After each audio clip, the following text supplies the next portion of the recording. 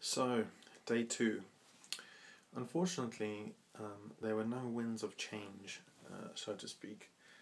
The wind just kicked my arse.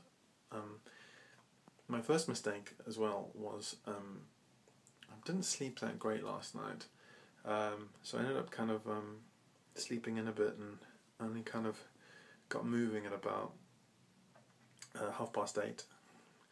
And my second mistake was like getting chatty with this couple who were caravanning next to me.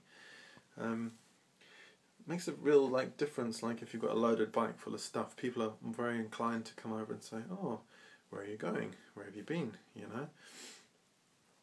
So I chatted to them for a while, and then before I knew it, it was like 9:30, and I wasn't even on the road yet. And still had a few miles to go to get to Bury St Edmunds. So got on the bike, got going, got through to Bury St Edmunds, and then began taking the cycle routes to Newmarket. And the wind was horrendous, absolutely horrendous. Was going straight into it, just killed me. So it took ages to get to Newmarket. I wanted to stop somewhere to watch the football, watch the Liverpool Man United game. So I stopped in Newmarket to do that, and it was 1 o'clock by then, and I thought best case scenario is to just get through to Cambridge tonight and find a place to stay. Good football match today, by the way.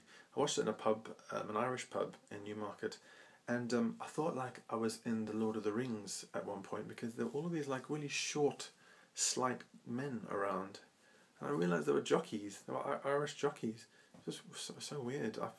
They looked ridiculous next to me. I wanted to pick one up and pop it in my pocket, but I didn't. So watched the game, had a bite to eat, and then got back on the bike and rode through to Cambridge. There was another 20 miles to Cambridge from there, and at that point it was 3:30. So, I had a real burst of sort of strength and flew through and got to Cambridge at about 5:15. Went to the Cherry Hinton Caravan Park. They don't take campers. So I got the bike, started to head into town, and saw a bed and breakfast. Pulled in, and they have a room available. And the lady here, she's a crazy Irish lady.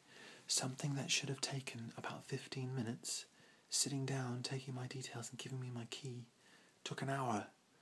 But she was really, really friendly. But then she was telling me how to unlock the door. It's a normal door, look.